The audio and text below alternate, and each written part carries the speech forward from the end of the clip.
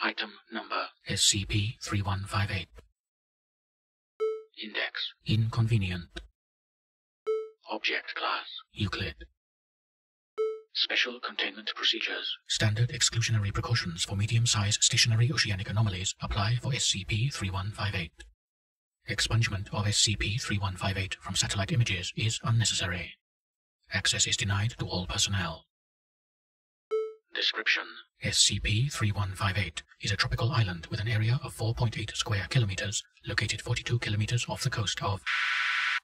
Subjects present on SCP-3158 will secrete human blood rather than tears from their lacrimal glands. This does not result in irritation. Rather, the blood adequately fulfills the functions of the tear film, albeit resulting in a red tint to the subject's vision. This effect ceases once the subject leaves SCP-3158.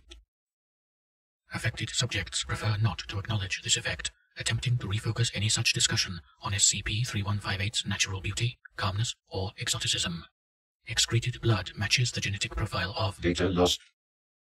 Subjects that observe a 15-meter by 60-meter area in the southeastern region of SCP-3158, designated SCP-3158-1, experience intense, painful hunger that does not abate until they leave SCP-3158. Subjects will attempt to consume any material they believe to be edible, save for components of humans they consider to be of similar or higher social status.